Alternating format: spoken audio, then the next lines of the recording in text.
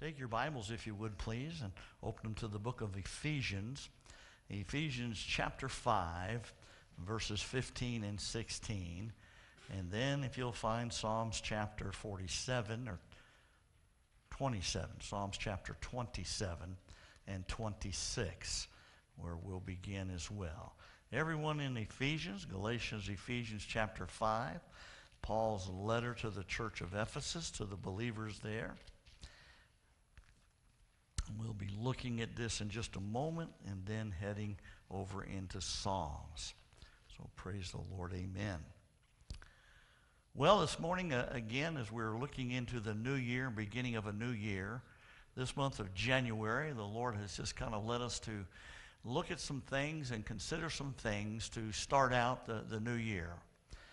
We started on Sunday night, our New Year's Eve service, where the Lord gave a challenge to our church to have a pure heart for 2018.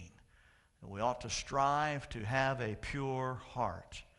Matter of fact, Jesus said in Matthew chapter 5 and verse number 8 on the Sermon on the Mount, if you recall, on the 8th day of Christmas, my true love, God the Father, gave to me 8 maids of what? A milking, which represent the 8 Beatitudes.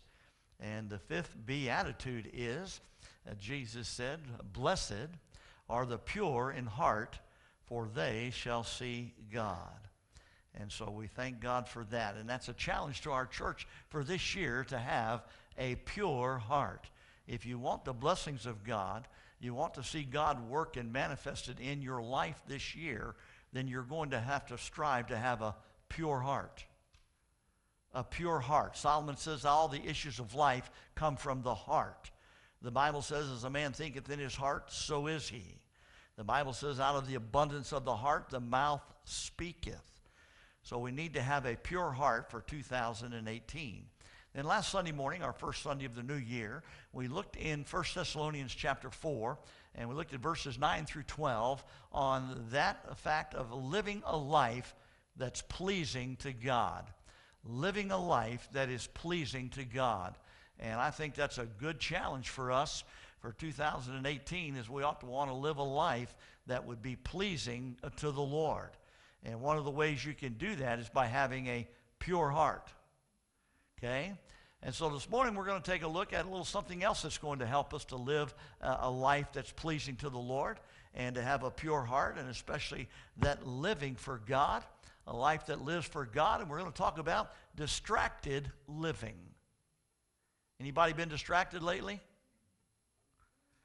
We live today nearly daily in our lives of a life of distraction. And there are so many things that can distract us and keep us from living a life that's pleasing to the Lord, can keep us from having a pure heart, can keep us from living spiritually where we need to be in our spiritual life, because we have become so distracted. The Apostle Paul said in chapter 5 and verse number 15, he said, matter of fact, as we begin this new year, and there are new prospects on the horizon, the Bible challenges you and I to spend our time wisely, avoid wasting opportunities. And we're going to have a lot of opportunities this year, and we don't want to waste them. But we can if we live distracted living. And so Paul said to the church of Ephesus, he said, see then. Now, by the way, this is a present imperative command. This is not an option. We're commanded by the apostle that we walk circumspectly, not as fools, but as wise. Why? Redeeming the time, because the days are evil. How many believe we're living in evil days and evil times? And therefore we must walk wisely, circumspectly, and we must redeem the time. Notice, the time. We all operate on time. Everything we do evolves around time. The clocks, the watches, time schedules, you name it. Are you redeeming your time wisely, or are you being distracted? Are you living wisely and walking circumspectly with the Lord and redeeming that time in your life and walk with the Lord, or are you living a life that's distracted by so many distractions? We're going to look at 7 biblical texts this morning of where the Word of God instructs us. If we will apply those things in our lives this year, we can live a life from distraction. If not, we're going to continue to live a life of distraction and being distracted by everything. And we don't want to do that. And we'll take a look at that. Let's pray. Father, thank you for today. Thank you for your grace and mercy and for your love. And Father, thank you for your Holy Spirit that helps us, guides us, teaches us. Lord, he guides us into all truth. He teaches us all truth. He reveals the truth to us. The Bible says he brings to remembrance the things that Jesus has said to us. And certainly we would ask that this morning of him, that he would bring those things to our mind, that the things that Jesus has shared with us in our hearts and taught us in his word this week. Lord, we ask for your power, your anointing on this hour. Father, that you would speak through your servant today. And Lord, that we could be your mouthpiece. And Father, as we sow the seed, the word of God into hearts today, may it fall on good soil. And Lord, may we take what we hear and apply it to our lives, that we might redeem the time wisely, because truly the days are evil in which we're living. And Lord, if there's one here today that's never trusted Christ, may today be the day they come to know Jesus, whom to know is life everlasting.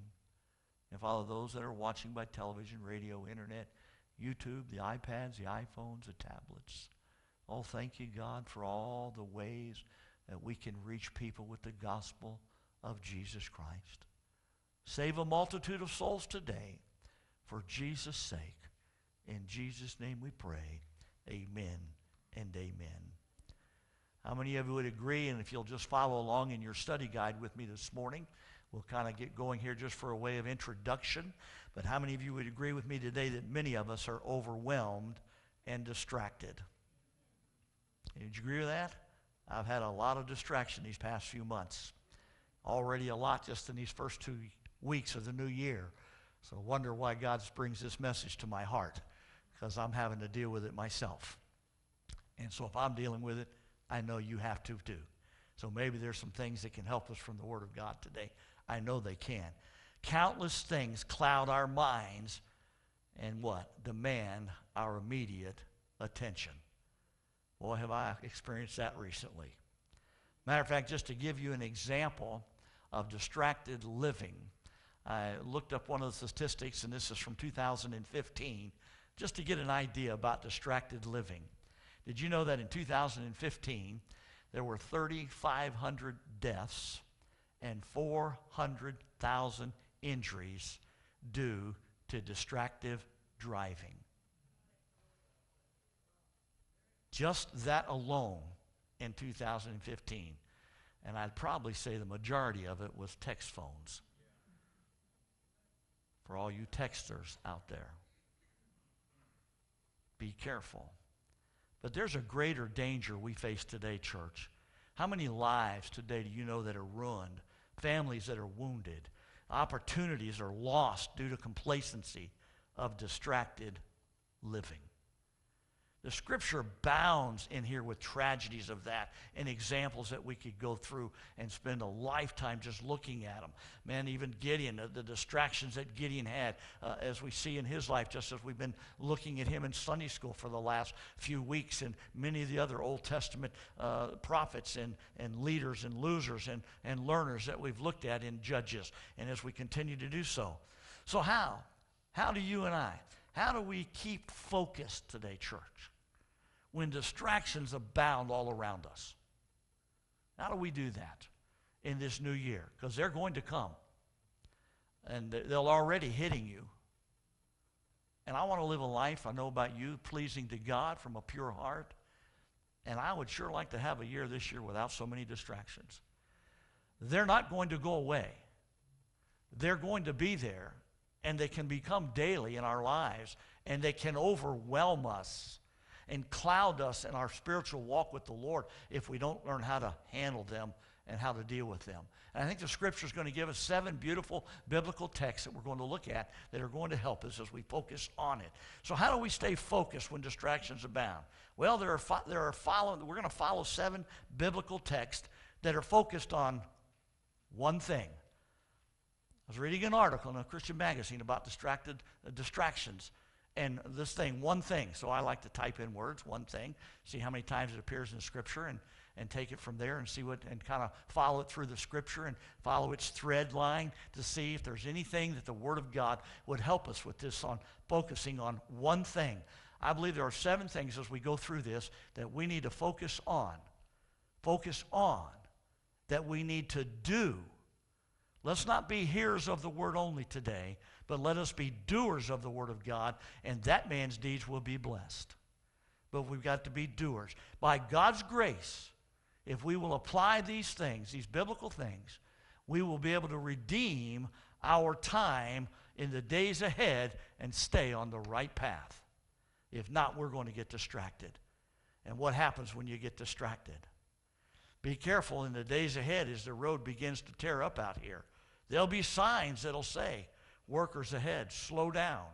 There'll be detour signs. If you don't pay attention to them, and because you're distracted, no telling where you may end up. Amen? So let's take a look at the first one. We find it in the book of Psalms. David challenges us in the book of Psalms. Psalms chapter 27, if you would, please. Everybody in Psalm chapter 27. And let's see what our wonderful brother David has to share with us. David had a desire in his heart and he sought after one thing. David sought after one thing. If you're going to keep from living distracted living, there's one thing you're going to have to seek after. Listen to what David said in Psalm chapter 27, if you would, in verse number 4. Circle the word. Here's some phrases for you. Circle the phrase, one thing have I desired. Are you with me? Say amen. The first thing you need to see this morning is one desire. If you're going to keep from distracted living, you're going to have one desire. Not 100 desires, but one desire. Now that gets it kind of narrowed down for us, doesn't it? We need to have one desire. Look what he says. David says, I have but one desire, in verse 4, of the Lord, that I will seek after. I hope you've got one desire this morning of the Lord that you will seek after. Let's see what it is. That I may dwell in the house of the Lord all the days of my life, to behold the beauty of the Lord, and to inquire in his temple. You see the 3 things there that David said he wanted to do? Anybody catch them? He said that I may dwell in the house of the Lord all the days of my life. He said that I may behold his beauty of the Lord, and that I may inquire in his temple. David's one passion and thirst was to long for God, was to have a fellowship, a relationship, and to walk with the Lord. And he said, I'm going to find, now in the Old Testament, I'm going to find that in his sanctuary, in his temple, in his synagogue, because that's where God met with his people in the Old Testament. That's where God's presence was. That's where God's beauty was. That's where God's covenant was. That's where the Ark of the Covenant was, which represented the presence of God. That's where the glory of God was. And David said, I have a desire. I have but one thing, he says, that is to focus on a relationship and a walk with the Lord. David didn't want an unbroken fellowship or walk with the Lord. And I want to tell you, church, things that will distract you will break your fellowship with the Lord. They'll cause you to focus on everything else but the Lord. You see, this is one thing you got to do. You got to get a desire in your heart. One thing, God, I want to walk with you. I want to fellowship with you. I want to experience your beauty, your joy, your glory in my life. Now, in the Old Testament, of course, that was in the synagogue, in the temple, in the church, because that's where God met. We know today that God doesn't dwell in buildings today. God dwells in the heart of believers, in the person of the Holy Spirit, and resides and lives within us. Matter of fact, there hasn't been a temple in Jerusalem for 2,000 years. Matter of fact, the glory of the Lord departed from the temple 2,500 years ago. That's why you see all of the Jews go to the Wailing Wall, and they go there because it's the closest thing to the temple where God's glory was. It's the closest thing where God's glory left. They have uncovered a tunnel and going through it and excavating it, and they found a tunnel that they feel is right in perfect line to where the Holy of Holies was, and they they go and stand in that, hoping to have, to feel that presence and walk with the Lord. Church, you've got him in your heart today if you're saved. And you can walk and experience the joy of the Lord and the glory of the Lord in your personal walk with Christ if you won't let everything distract you. There's a lot of distractions out there. So I trust the first thing, number one, the one biblical principle you want to apply is just like with David. Have that desire in your heart today. Have that desire to seek to know the Lord, to have that relationship, his beauty, his fellowship, your walk with him. You see, in the cool of the garden, every day God is present with you. But sometimes we don't even realize it because we're so distracted. And everything is distracting us in our living, in our walk. I'll tell you how you can keep from living distracted living. Have a desire in your heart to have an unbroken fellowship with the Lord. Guess what? Sin will break your fellowship with the Lord too, church. So what's the one desire you're going to have today? What's that desire? For you to have an unbroken fellowship with the Lord in your daily walk. In your daily walk. If not, you're going to let the things of this world distract you in that relationship. And you're going to be living distracted living instead of victorious living. Let's look at another one now. I'm going to take you to a second thing we can apply in our lives. So we're going to look at one word in each of these biblical texts. The one is the one desire. That's to have an unbroken fellowship with the Lord. Let's look at the next one. Turn to Luke's gospel if you will. Well, wait a minute before you go there. If you're still there in Psalms. In verse 8, David says, Lord, I have loved the habitation of thy house and the place where thy honor dwelleth. Let me ask you something. Do you have a desire for God's house today? I left that out, so I'm not going to move on to the second one because I got a cap on this a little bit. If you want to keep from getting distracted today, you need to have a desire for God's house. You need to have a desire to come to God's place of worship. Folks, even though the Spirit of God lives in you, I want to tell you something. God has still chosen to meet with his people right here in this place. Matter of fact, he said, where two or more of you are gathered in my name, there's the gathering. That's the ecclesia. That's the called out body of Christ. Okay, that's what the word ecclesia means. The called out body of Christ, the church. We have gathered here together to meet together. And God says when we do, guess what? I'm here. I show up. And here's where we fellowship with the Lord. Here's where God says, I've chosen to answer your prayers even. Here's where God says there's an altar in here for prayer time. This is where we come to pray to the Lord. Here's where we have fellowship with other believers. Here's where we fellowship with the Lord in music and in the Word. You say, do you have that desire? Are you going to become so distracted this year that we won't hardly ever see you? Got quiet in here. You see, that's what happens. What keeps believers out of church? What keeps them from coming and having that desire to be in God's house? They're distracted by everything under the sun. And guess what? You find yourself living in distracted living because you're so distracted that you can't even come to God's house and be a part of the fellowship and meet here and have a great time in the Lord. That's why we're here. And David says, I have a desire to be there all the days of my life. Wouldn't matter to me if we had church every night.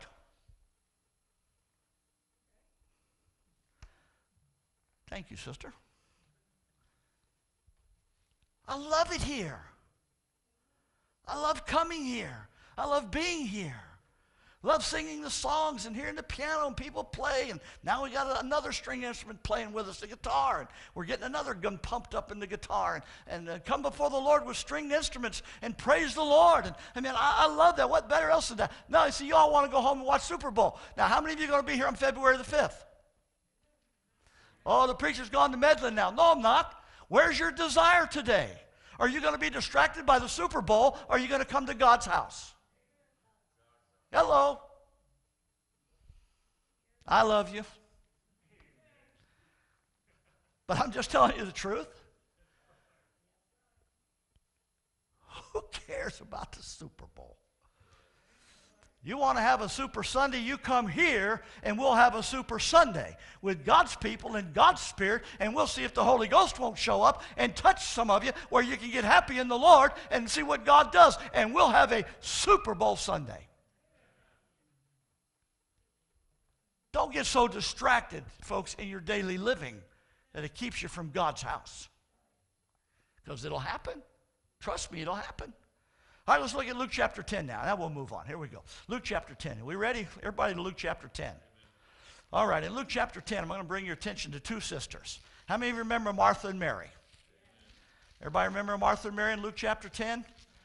Okay, Jesus is coming to town, and Martha and Mary decide they want to host a dinner on behalf of Jesus, in honor of Jesus. And we pick it up in verse number 38 of Luke chapter 10. Now it came to pass as they went, and he entered into a certain village, and a certain woman named Martha received him into her house. And she had a sister called Mary, which also, notice the difference now, there are two women who are going to make two choices. One's going to make one choice, one's going to make another choice. Okay? And Mary sat at the feet of Jesus and heard his word. Keep that phrase in mind. But Martha was what? Encumbered about much serving, and came to him and said, Lord, dost thou not care that my sister hath left me to serve alone? Bid her. Martha was upset. She was rebuking Mary. Bid her therefore that she help me. Now Jesus is going to answer her. And Jesus said unto her, Martha, Martha, thou art careful and troubled about many things. Martha was distracted and overwhelmed with serving and everything that was going on. And Jesus said, Martha, you're worried, you're frustrated about too many things. Martha, you're distracted about too many things. Now we could take Martha's side and say, well, hey, after all, man, Jesus has come to the house here. How often do we get this guest? And we want everything right. We want to get everything done just right, and the table set just right, and our finest china and everything. We build ourselves up into a frenzy over it, and Mary just goes over and sits down at the feet of Jesus. And Mary began to listen to Jesus expound on the Word of God. You following me? And Martha got all upset. And he said, oh, Martha. Now watch this. Look what Jesus told her. You ready for the next verse? Verse 42, circle it. But one thing is needful. Martha, you need one thing. Here it is. And Mary hath chosen that good part. In other words, Mary chose right. Okay? Which shall not be taken away from her. All right, there was one thing that was needed. Martha became so distracted by the ongoing of God, and you get this and do this. And Jesus said, not just the serving, but he said, Martha, you're worried about many things. She was so distracted in her life that she couldn't take time out to sit at the feet of Jesus and spend time in the Word. He said, there's one thing you lack, Martha, and that is you need to listen to the Word of God. How are you going to have a walk in a fellowship and have that desire to be here if you don't want to hear the Word? You see, church, we can get so distracted that we bypass even spending time in this book. And everybody needs this book. Everybody needs God's Word.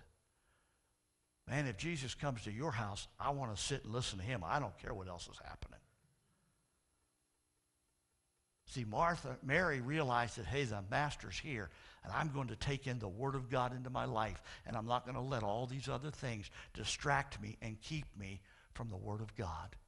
And what's needed in your life and in my life to keep you and I from being so distracted, so worried, so frustrated by so many things, we need to take time out for God's Word. There's a need for God's Word in your life today. Have you become so distracted, folks, that you don't even pick this book up until you come to church on Sunday?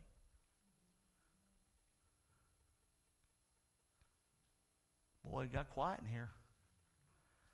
Have we become so distracted and so busy that we cannot redeem our time properly?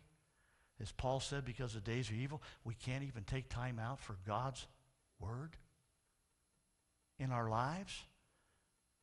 You know, Jesus said you're not going to live by bread and water alone, but you can live by every word that proceeds out of the mouth of God. Well, I'm just too busy. You're too busy. Preacher, I just got so many things going on, and I'm so distracted by so many stuff in my life, and I'm just, going on and on. Then, folks, you're too distracted. You're too busy if you can't take time out to sit at Jesus' feet and take in some words, some scripture. Martha, you're too worried and you're too busy. And there's one thing that's needed. You need that good part that Mary chose. You need the Word of God in your life, Martha. Don't worry about setting the table for me. We'll eat later. But what's important, you need the Word of God. Folks, if not everything in the world, I'll tell you, today we got everything distracting us from the Word of God, even churches today. I was listening to a guy last night for about an hour, and his message was entitled this, Worshiptainment. Worshiptainment. Entertainment. Worshiptainment. Instead of entertainment, he called it worshiptainment. Worshiping God in the wrong way. And boy, that's what we've got today. Our worship has become a worshiptainment to satisfy the appetite of the flesh and to appeal to the entertainment of the flesh, and that's what we got. And that's what they do, and that's what they have. And they're willing to pay the price and to pay the money to have it also, that they can entertain the flesh and satisfy and appease the flesh with all the stuff that's going on with the entertainment, and that's why they do it. And folks, that's not worship. That's not biblical worship. That's worshiptainment.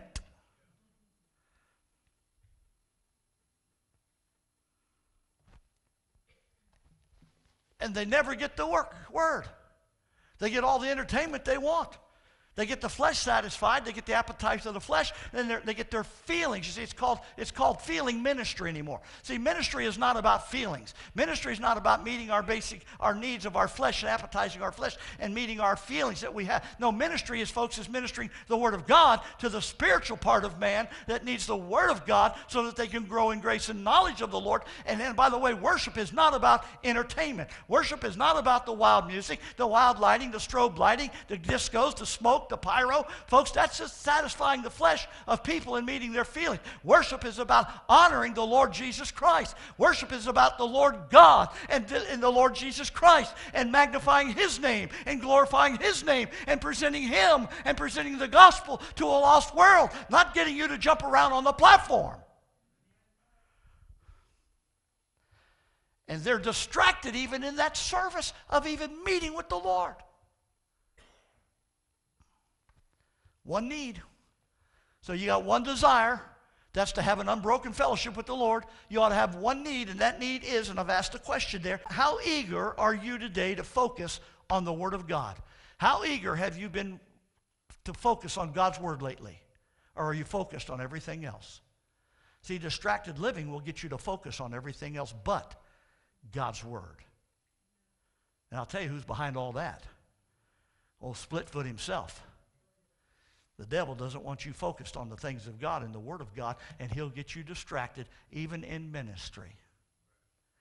Hello. People sometimes in the church want to run the pastor around like a chicken with his head cut off.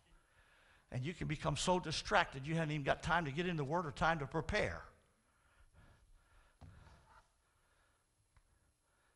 Dr. Horton taught at PCC that for every minute of study and for every 60 minutes of study requires a minimum of 8 hours of study for every 60 minutes.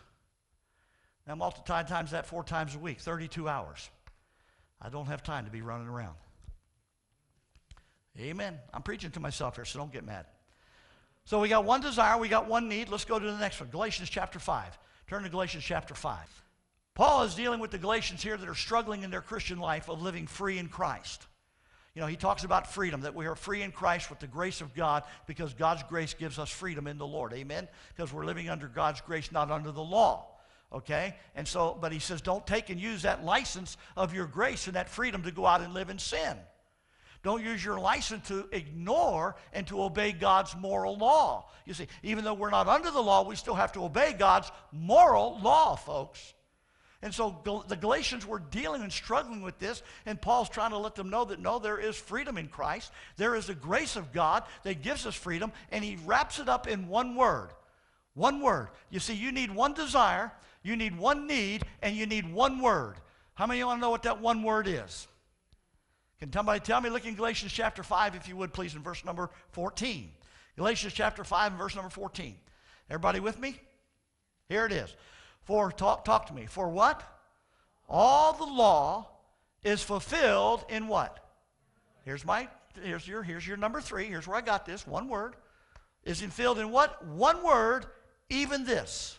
Here's the word. Here's the one word. Thou shalt what? Love thy neighbor as thyself. See, you can't love people if you're distracted. You see, you got to love people. The whole fulfillment of the law is found in one word. How many of you love yourself today? You see, but look at here. We have to obey the moral law. You see, Paul was encouraging the believers not to live free in their grace and the liberty of their grace, but he still reminded them that you have to obey the moral law. And the moral law was filled in one word. That's your third one there. One word. What is that one word? Love. Love your neighbor as yourself. How many of you love yourself today? Come on, be honest. Raise your hand. You love yourself. You know you do. All right, then you know what? As much as you love yourself, you ought to love your neighbor.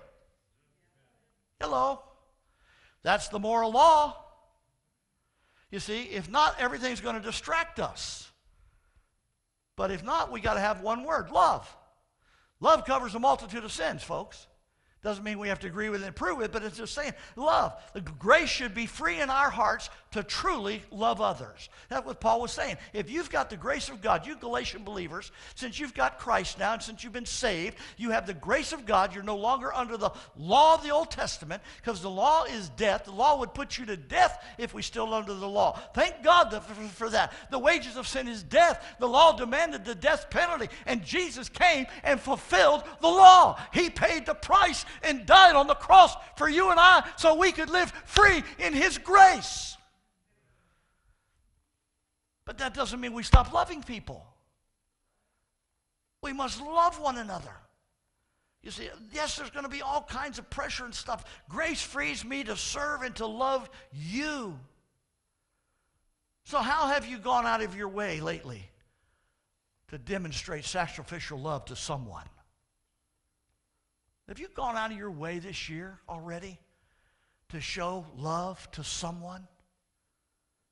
Or have you so distracted, you're so caught up in yourself and so busy with everything you're doing that you can't see to love someone else, but yet you don't fail to stand in front of the mirror? I'm just so in love with myself, I can't stand it. Whoa! Why people all around us are hurting, church. And they need to see the love of God coming from your heart. You see, distracted living is going to keep you from loving others. Distracted living will keep you from the Word of God. Distracted living will keep you from a close walk in fellowship with the Lord. And you got a whole year of it coming, I'm telling you. It's already hit me hard. So this message is for me. So all right, so that. Let's go to the fourth one. Got to hurry. Turn to Luke chapter 18. Back to Luke chapter 18. Everybody in Luke chapter 18?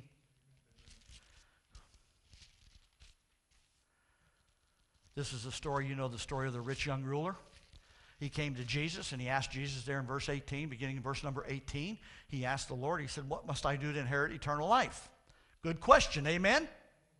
Those of you that are watching by television with us today and listening on the radio and the internet, and you have the question, what must I do to have eternal life? Well, before we get into this passage of Scripture, let me just tell you, believe on the Lord Jesus Christ, and thou shalt be saved. That's what you do. And Jesus began to use a talk with this young man because he knew the young man's heart. Look what he says. And Jesus said unto him, why callest thou me good? None is good save one, that is God. Thou knowest the commandments.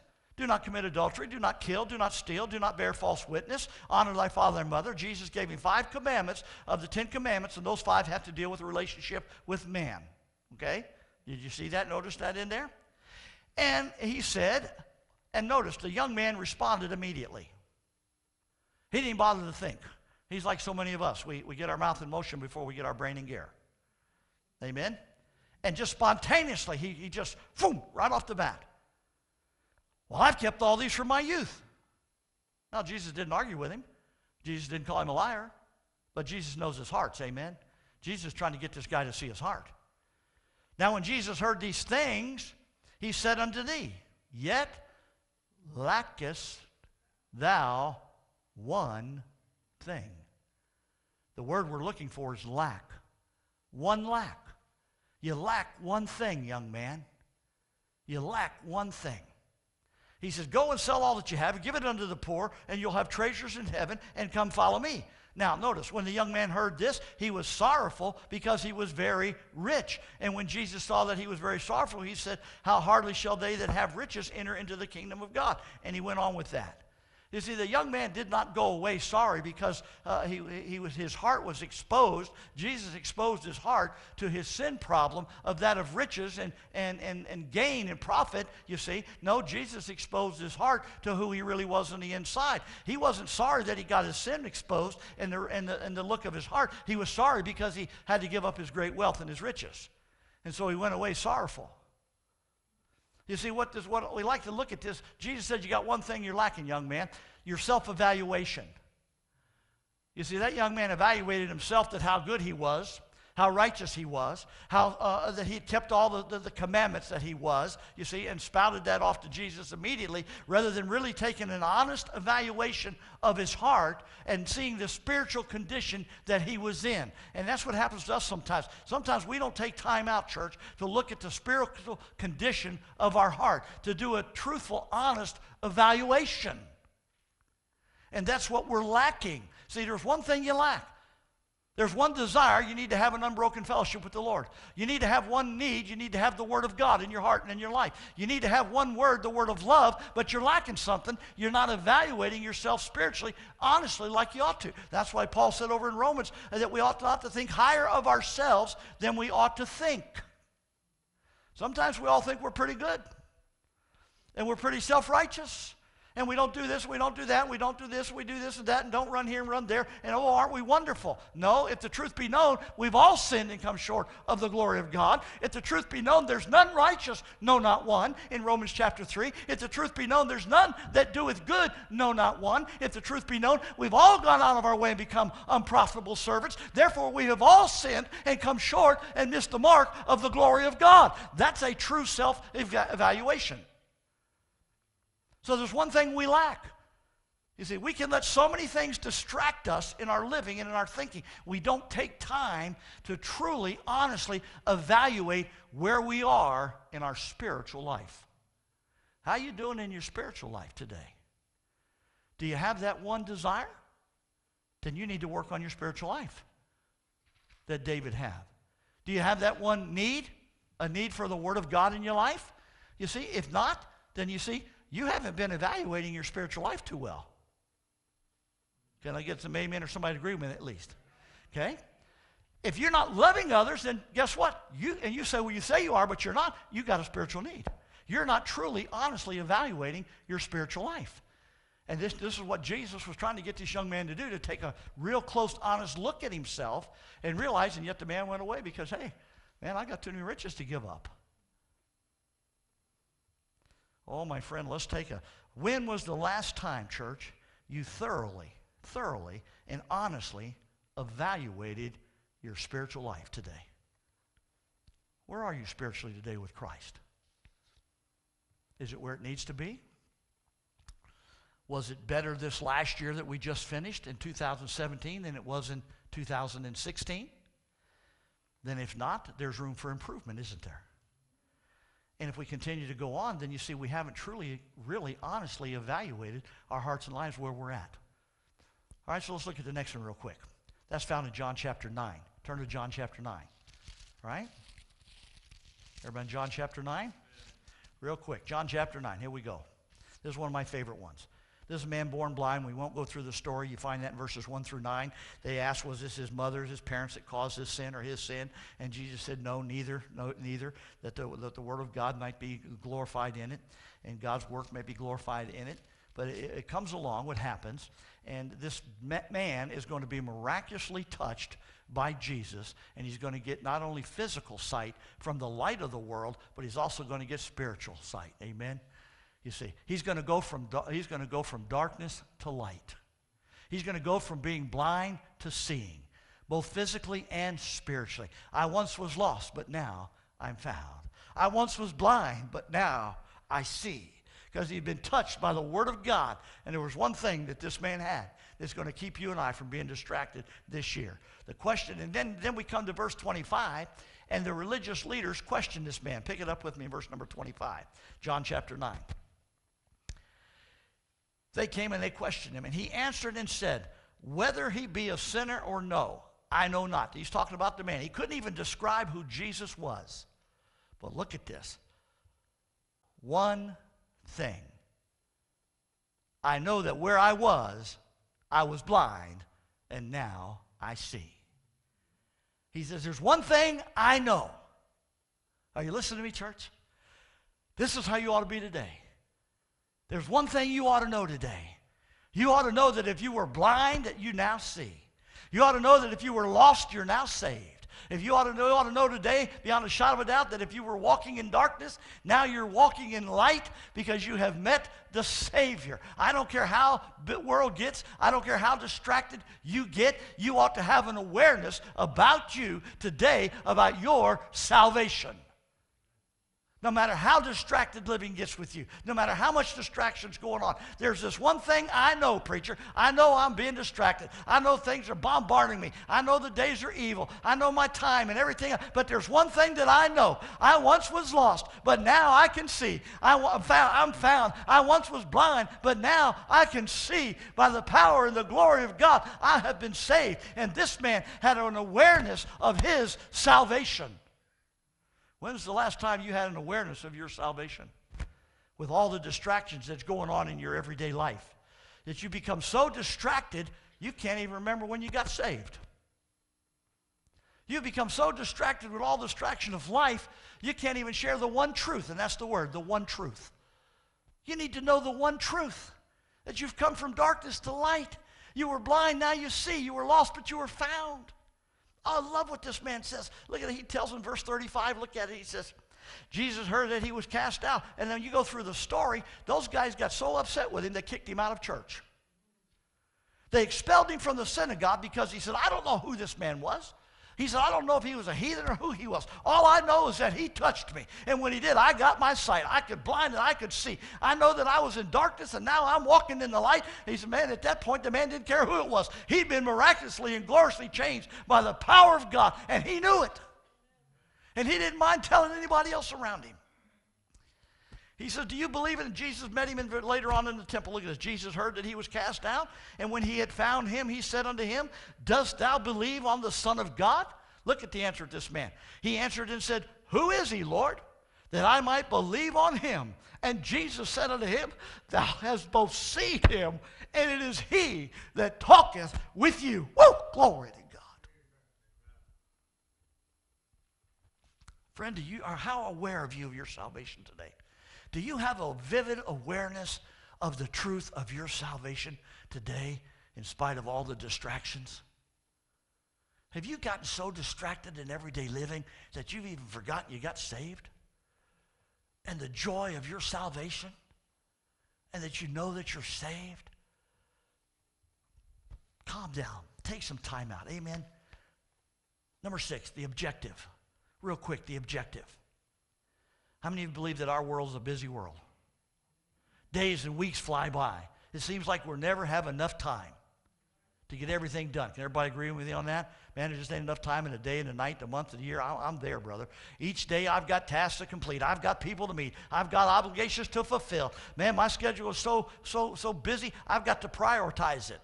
Somehow I got to prioritize my time. So you're going to get your cell phones out, all of you that got iPads, and you put your schedule in there, and you schedule all your time. And you got a calendar. You got a booklet that Dr. Woodward made for us, and a calendar, so you can write everything in there. And you begin to prioritize your time and everything in your day and your schedule and your busyness and all that gets done. Let me ask you something. Have you taken the time to prioritize your time with God?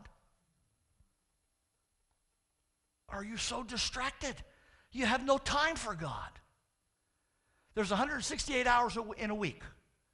168 hours in a week. Okay? Now, if you come to church on Sunday morning only, that's 45 minutes. We'll give you an hour. So what in the world do you do with the other 167 hours of your time? Hello? Even if you come Sunday school, Sunday morning, Sunday night, and Wednesday night, you got a whole little over 2.5 hours total time out of 168 hours in the week. That's less than 2%. I think we got our priorities out of line. We prioritize more of our time doing everything else and all the distractions of distracted living than we do prioritizing our time with God. You see, there's one objective you need to have today. If you're going to live apart from distracted living, you need to prioritize some time with God. Put it in your schedule. Put it in your daily routine. That's what the Apostle Paul said. The Apostle Paul said that in Philippians chapter 4. You want to turn there real quick? We'll look at it. Philippians chapter 3. I should have given you that a little while ago. Ephesians, Galatians, come on, you'll get there. Everybody there in Philippians chapter 3? Real quick, we're wrapping it up here. We're just about done. Give me just a few more minutes. Philippians chapter 3, if you would, please. Everybody in Philippians 3, verse 13. Brethren, the Apostle Paul speaking here, I count myself to have apprehended, but this, talk to me, one thing I do. Paul says, here's what I'm going to do to keep from being distracted and living a distracted life. I'm going to forget those things which are behind, and I'm going to reach forth for those things which are before. I'm going to press towards the mark for the prize of the high calling of God in Christ Jesus. You see, you need to prioritize your time with the Lord. You know what Paul was saying, really? Paul says, here's what I'm going to do. He said, I want to become more like Christ every day in my life. I want to look forward to the walk with Christ, to the fellowship with Christ. Matter of fact, look down at verse 10. He wraps it up when he comes down to verse 10. That I may know him and the power of his resurrection and the fellowship of his sufferings, being made conformable unto his death. Paul said, I'm going to prioritize my time more now that I may know Christ and become more like Christ and to know the power of his resurrection, to know his fellowship, to know his suffering, to know him greater. Because why? The days are evil, and we must walk wisely and redeem the time. And Paul says, I'm going to redeem some of my time and prioritize it to being with God. Amen? How does your pursuit of your spiritual growth today impact your daily schedule? Do you take time out for God in your busy daily schedule for spiritual growth? You will if you have a desire to fellowship with him. You will if you have a need for the Word of God. You will if you have the love of God in your heart. You will if you'll learn to lack one thing, you see. You will if you have those things that we're talking about. You will if you have that one truth, the awareness of your salvation. You ought to be so aware of your salvation, and wherever you go, you ought to jump up and down and shout hallelujah. Amen. And praise God. And the last one we find over in our dear brother Peter, you won't have to turn to it. We must finish. How many would you agree with me years ago, for you older folks who have been around, that in our churches and our services, that our pastors and their sermons were full of future judgment, the tribulation, the rapture of the church, the millennium? How you remember those days? Well, there wouldn't be weeks go by that our pastors wouldn't have a message on it. Today, we hardly ever hear about it. We hardly ever talk about it anymore. That's why we've been going through our prophecy series. And here in a few weeks, as we get our stuff and material together, we're going to be starting an entire series on the rapture of the church. When, why, where, how, what. Taking that major doctrine. It's a doctrine in the Bible that has been forgotten. that's not being taught today. You see. Oh, you see, my friend, how do you and I talk and live today? See, in the old days, in our churches, our folks and the people I grew up with under me, my Sunday school teachers, training teachers, and all of them, they were constantly talking about the rapture of the church. They were looking every day for the coming of the Lord. You know why we're not doing that today? Because we're too distracted. We've let too much distraction of the world take us away from the very fact that Jesus is coming again. And I'm telling you, friend, he could come today. The imminent return of Jesus Christ could happen right now. The question is, are you ready? Are you living that way, expecting Christ to come? You see, that's what Paul said. That's what Peter said. Peter said, beloved, do not forget this one thing, that the day of the Lord is 1,000 years as a day. I'm telling you, the day of the Lord is on the horizon. His promises are irrevocable. Nevertheless, Peter says, we, according to his promise, we look for new heavens and a new earth, which in righteousness dwells. Let me ask you something more. How sure is your hope of the promise of Jesus' return at any moment? You see, the one word you need there, remembrance. If you're going to live free from distracted living, you need to remember, church, that Jesus, the imminent return of Christ, could happen right now. There's nothing else to be done, there's no signs. Signs are all for the second coming. Folks, there's no signs for the imminent return of Christ. There's no signs for the rapture of the church. It can happen in a moment, in the twinkling of an eye, at the last trump and the shout, come up hither, and we're gone. But have we become so distracted with life, we forgot about that? Or we live so distracted we don't even think about the Lord coming back. Remember, you see, it's easy for you and I to become distracted and to lose focus, church, on what counts. This year, let's evaluate and reorder our lives so we live wisely and purposely, impacting others for eternity. One desire, unbroken fellowship. One need, focus on the Word of God. One word, love. One lack, an honest evaluation of our spiritual condition. One truth, a vivid awareness of our salvation. One objective, the pursuit of Christian spiritual growth as we press towards the mark. One remembrance, church, the Lord is coming back in the clouds of glory. Are you ready? Do you know him? Have you been saved? Are you born again? If not, now's the time to do so. Brother Marvin, come. David, come.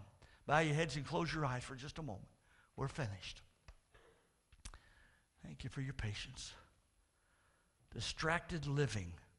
How distracted are you today? Are you redeeming the time today because they're evil?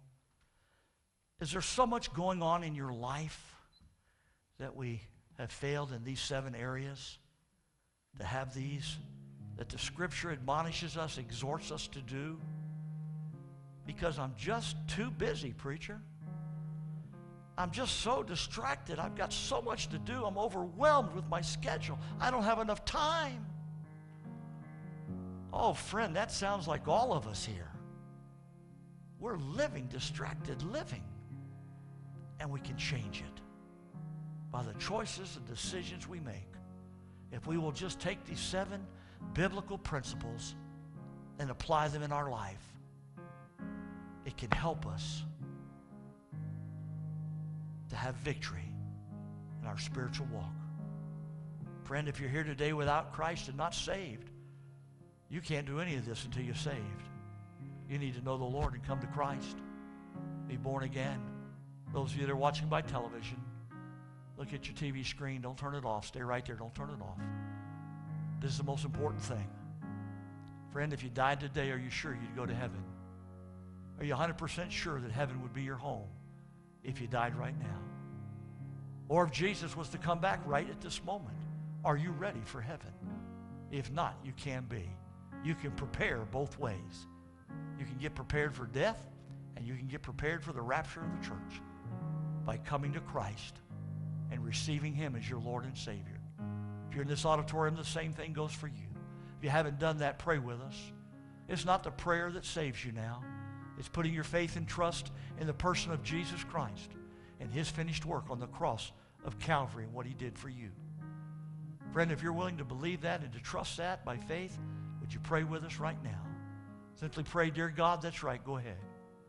I confess with my mouth you are the Lord. I confess that I'm a sinner, and I ask you to forgive me and to cleanse me. And he will, my friend, he will. I do now believe in my heart that Jesus died on the cross for my sin. I believe he was buried, and he rose again the third day according to the Scriptures. And right now, by faith, I do call upon you, Lord Jesus, and receive you into my heart and life to be my Lord and my Savior, and to take me to heaven someday when I die or at the rapture, whichever comes first. And I pray this simple little prayer in faith, believing in Jesus' name. Amen and amen. God bless you for being with us, watching and listening today. We'll trust many of you came to Christ. We love you. God loves you. We don't see you. We'll see you on the way up. We'll see you in glory. Until we meet again, may the Lord bless you. May he keep you. And may his face cause to shine upon you. In Jesus' name. God bless you. Church, let's stand.